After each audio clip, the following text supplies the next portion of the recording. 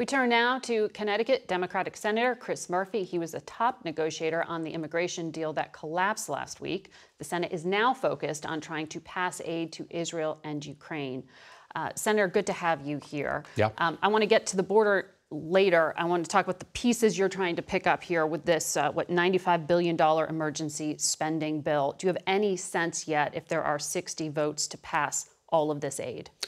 I think we're going to pass this spending bill for Ukraine. We have already moved past several procedural hurdles that require 60 votes. I think there will be 60 votes in the end, and there has to be. On many days, Ukraine is firing 1/4 of the artillery shells that Russia is. Some days they are only interrupting half the missiles that are being sent at Ukrainian cities. We are on the precipice of a disaster for Ukraine and for the world.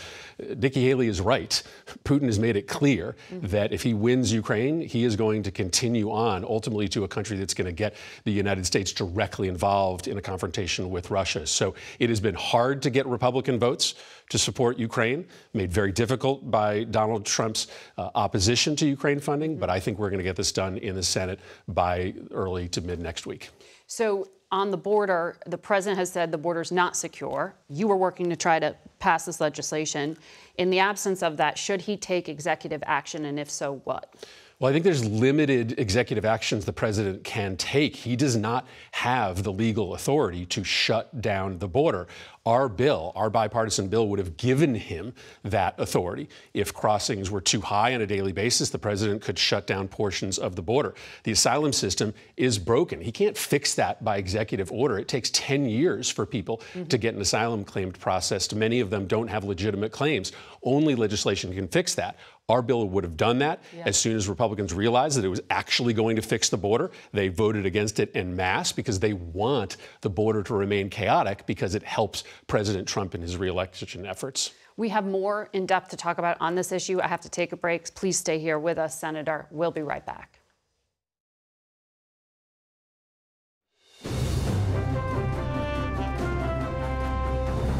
Welcome back to Face the Nation. We continue our conversation now with Connecticut Democratic Senator Chris Murphy.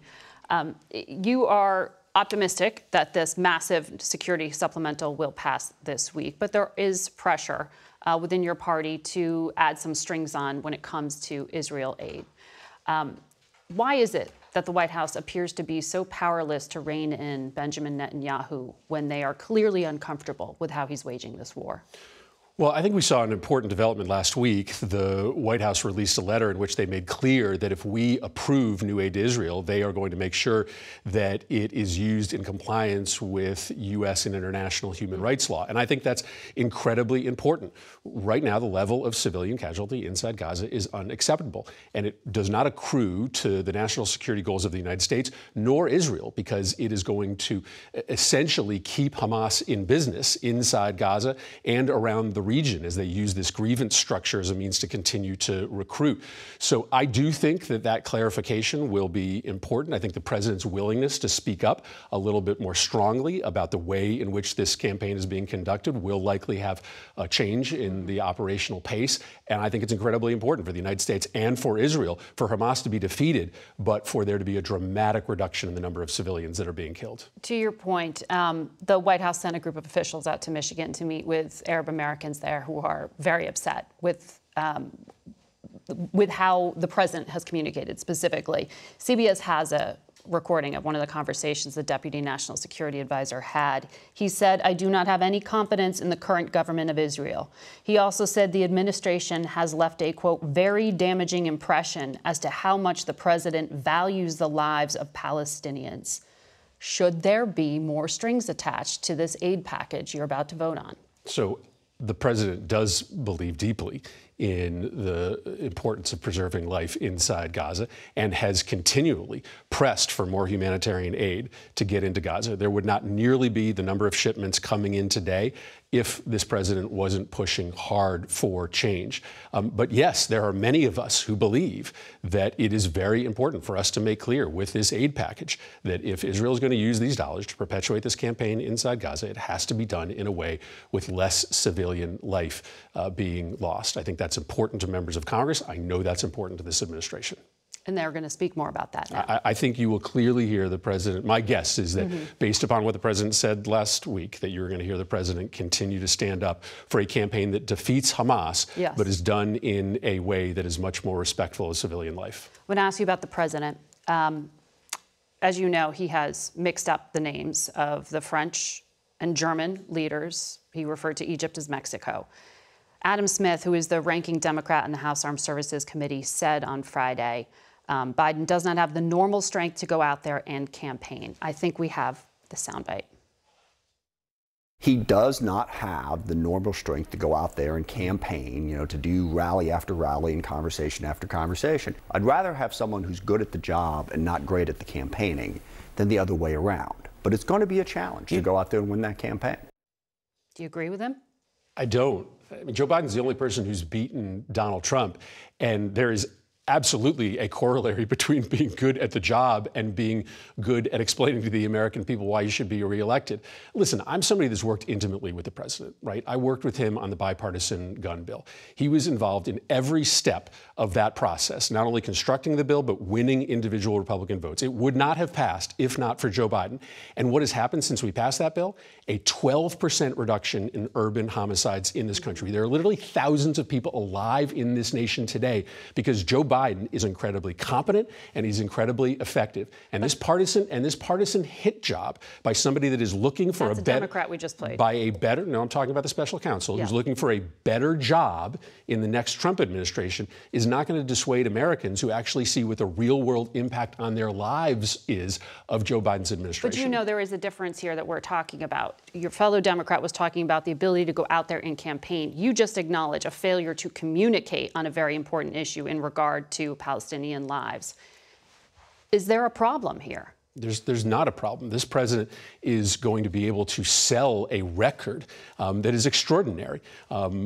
Unemployment at record lows, factory construction booming, crime down, inflation under control. And he is also somebody that has been the only one member of our party who has effectively beaten Donald Trump in a general election. So I know that he is ready for this campaign. I have seen how effective he has been up close and personal. And I'm not going to let my constituents be distracted by a special prosecutor who's trying to gain favor within the MAGA movement.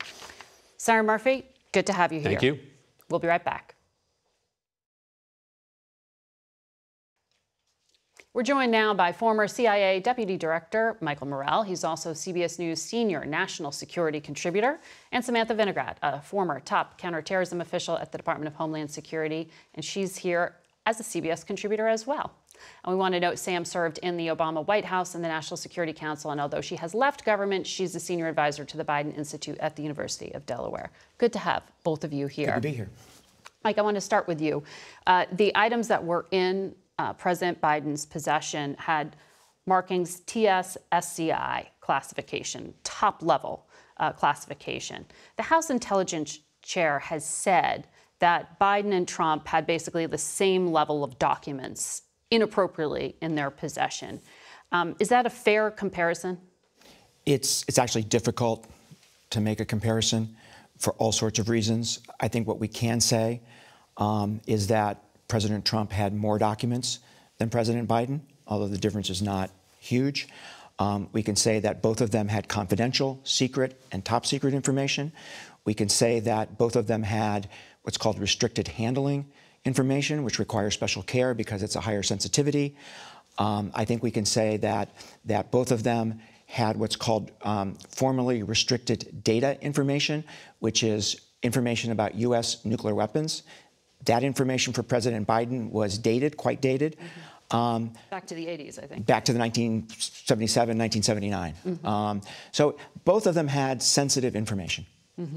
And is it damaging? I mean, that sounds risky, but I mean, Sam, you have exposure to this, and people say, oh, there's overclassification these days. Sure, but let's keep in mind, this is not happening in a vacuum. Our partners and our adversaries are watching what was in that special counsel report, and our partners, who do share with us valuable intelligence that includes their sources and methods, can take assurance in the fact that this president, unlike his predecessor, self-reported having this information and advised his team to do exactly the same. Now, our adversaries got very unique insights into some endemic and significant vulnerabilities in the executive branch's processes for tracking and storing classified information. And that is why it is incredibly important, in my opinion, that the president announce a new effort to review how classified information is tracked and archived to avoid this happening again.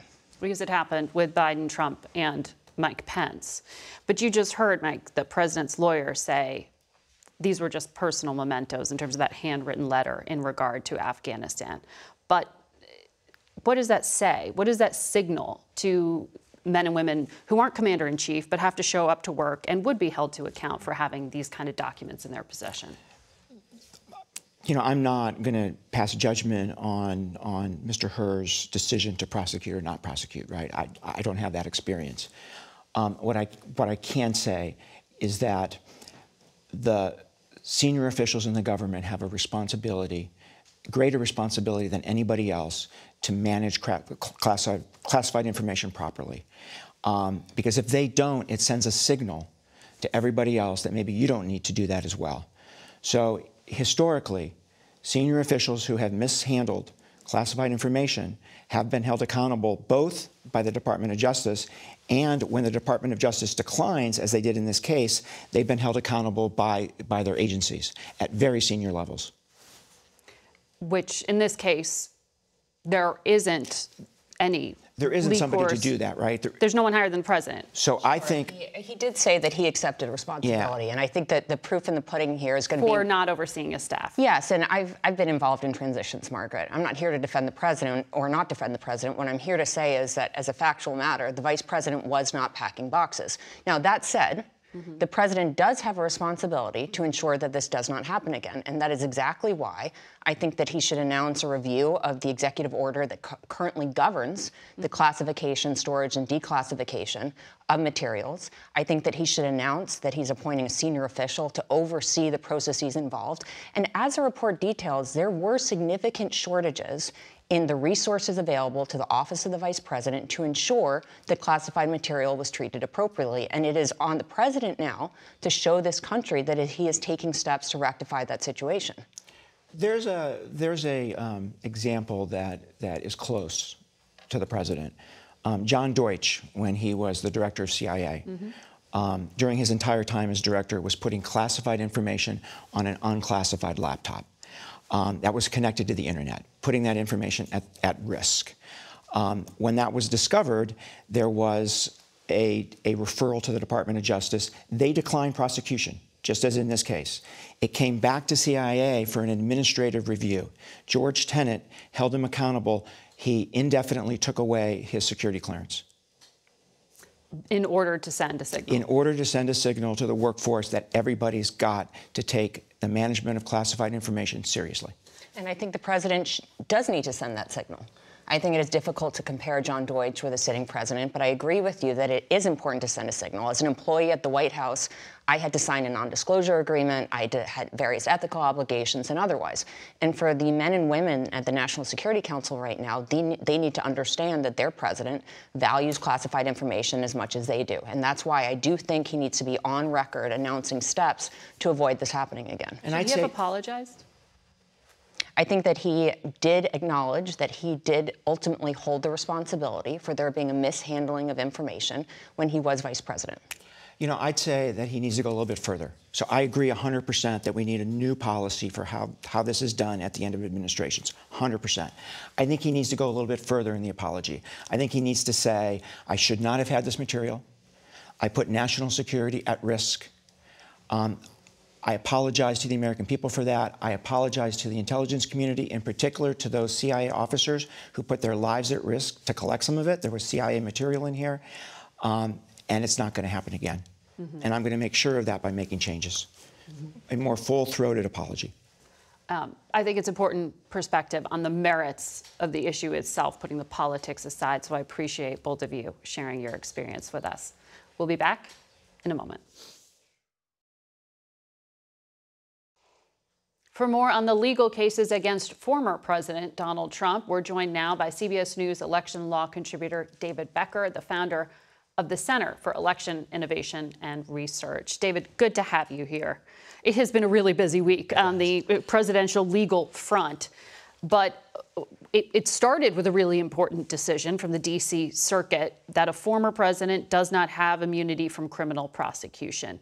Donald Trump says he plans to appeal this to the Supreme Court of the United States. Do you expect them to take this case up? Well, I think it's an almost certainty that he will appeal. The deadline is tomorrow, is Monday. And then I think the Supreme Court is unlikely to take this up. It is a very strong opinion. These are 3 judges on the D.C. Circuit, often thought of as the second highest court in the land.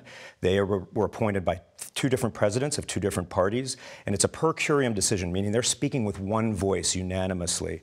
And they very clearly struck down this idea, and it's a somewhat extreme position, that a president of the United States has blanket comprehensive immunity for any criminal acts they might have done. And it's a very, very strong opinion that I think a large majority of the Supreme Court is going to find compelling. Which will be significant yes. for them even to say that that's the law of the land here. But Donald Trump has repeatedly argued to his supporters, as you know, that everything he says is rigged. But on this, he says it will hamstring presidents. Without total immunity, the opposing party can extort and blackmail the president by saying, if you don't give us what we want, we'll indict you for things you did while in office. Is there any truth to that? Well, first of all, they addressed that in the opinion the D.C. Circuit does, and they applied this balancing test. And they really thought that the executive branch as a whole, not a particular president, but the executive branch and the public have a right to expect accountability from the president. But then even more so, it kind of indicates a lack of understanding about how the justice system works, particularly in the criminal context. In all of these cases that Trump is facing, whether they're federal, like in Florida or in D.C., or whether they're state-based, like in New York and in Georgia, these were grand juries that were convened. Prosecutors had to present evidence before a grand jury of citizens, and they returned these indictments in each of these cases. And then even after that, the prosecutors face a very heavy burden beyond a reasonable doubt of proving to a jury of his peers that he committed these acts. Can you imagine how prosecutors have a weight on them when that happens? This is an independent investigation. There is no interference from the political class on these kinds of things. And they're going to end up having to prove their case before a jury. And you can imagine what would happen if a jury exonerates President Trump in any of these cases and how that might be a political windfall for him. You've just done a very good job of explaining how the system works. But for those who are only hearing the political slogans, what they see is that Joe Biden is not being prosecuted by the Justice Department for mishandling classified information. Mike Pence wasn't either.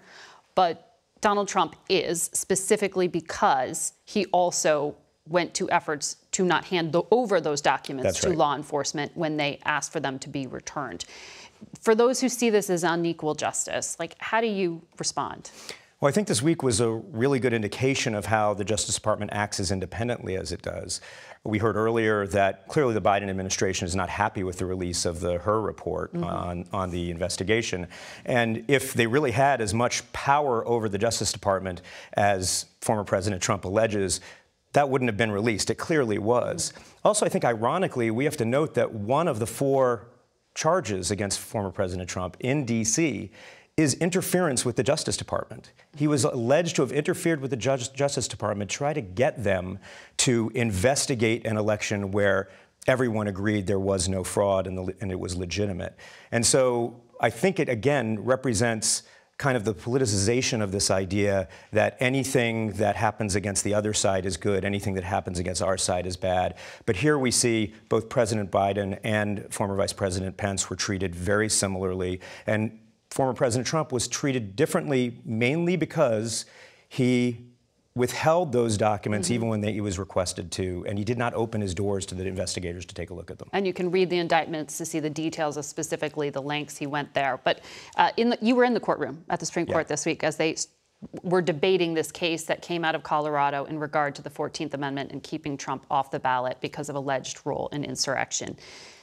The impression seems to be the justices will rule against the state of Colorado. Is that what you walked away with? I think that's likely to be the case, and it could even be unanimous. I think what we saw, it was such an illuminating argument. The 9 justices were really having a discussion amongst themselves, and what they all seemed to be troubled by was the idea that a single state could make a ruling on this, even after an evidentiary hearing as Colorado had, and that they could basically set the qualifications of a president, just one state for all 50, or that multiple states could come up with different ideas of qualifications. And for the presidency in particular, it's the most unusual election we have. It's the only one that has electors and electoral votes. So I think it's likely the court's going to rule that he can remain on the ballot. All right, David Becker, always great to have you. Thanks, Margaret. We'll be right back. Super Bowl 58 kicks off tonight right here on CBS. And earlier, we got a preview from host of the NFL Today and CBS News special correspondent, James Brown. You are covering your 12th Super Bowl, as I understand it, and you're right there in Vegas. The league was hesitant about putting a team in that city. Why? And how does it change things? Well, quite clearly and succinctly, it is the gambling capital of the world. And the league has worked diligently, assiduously to maintain the integrity of the game with no influence that way. The Supreme Court has made gambling legal. It has always been a part of the game, but the league has been decidedly focused on keeping it separate. I know you have followed for years the concerns, the very real health concerns related to concussions and injuries. The NFL commissioner, Roger Goodell, said in his press conference the league has made a lot of progress on lowering injuries, but admitted they still have a lot more work to do. How are they managing that? The old school football game was a tough, brutal game. Defenses did not play. Significant changes since. $1.2 billion by the league, and the settlement with the players going towards retired players and their medical needs. $320 million this year. Significant progress in terms of concussion research. Rules on the field.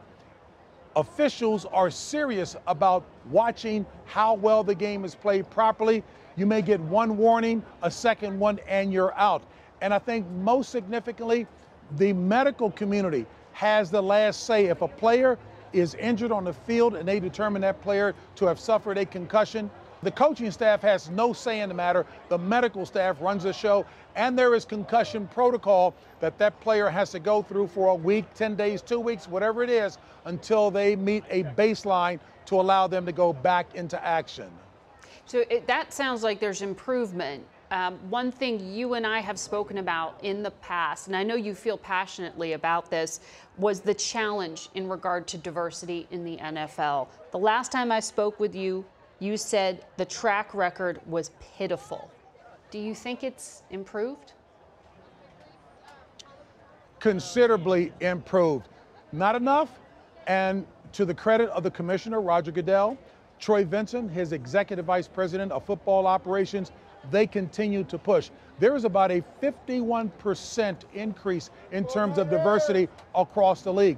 In the leadership positions, the C-suite positions, we've got more folks of color and women who are running the show there, because excellence and success is not unique to one given group of people, and I'm glad to see that that's starting to take place. JB, has that diversity impacted how some of the players feel? I know you'd said in the past it was kind of getting to them. You know what? The players are seeing significant progress. As a matter of fact, right here in Las Vegas, the Raiders have the second female president running the organization. Miss Sandra Douglas Morgan, an African-American, a woman of color, actually biracial. She's running this organization. Amy Trask was the president for the Raiders a number of years ago. So the Raiders have really set the bar high for a number of other teams. I look at the Denver Broncos. There is a significant number of women who are in the ownership ranks of that organization as well. And then when you look at the assistant coaching ranks, since 2013, there's been a 30% increase in the number of assistant coaches who are people of color. So the players are seeing that progress, and they're very thankful, because many of them will like to go that route in the future as well. Great points. JB, thank you. And you can see JB on the NFL Today starting at 2 p.m. CBS's all-day coverage of the Super Bowl begins right here on CBS next after a quick break. That's it for us today. Thank you for watching. Until next week. For Face the Nation, I'm Margaret Brennan.